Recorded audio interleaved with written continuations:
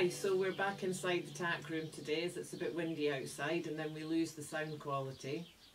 So I just wanted to talk a bit today about how horses are our best teachers if we just pay attention to them, watch their expression, let them teach us, take the feedback, which of course requires humility, it requires setting aside our ego and our pride. Horses only do two things.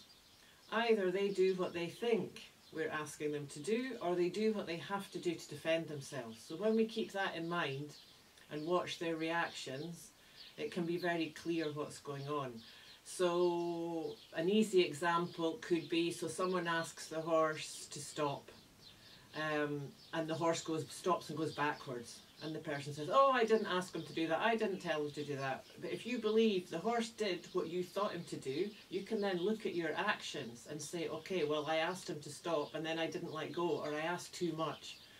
So not only did he stopped and then went backwards. So, yeah, like I say, it does require us to be humble and to believe the horse, that he's right, you know.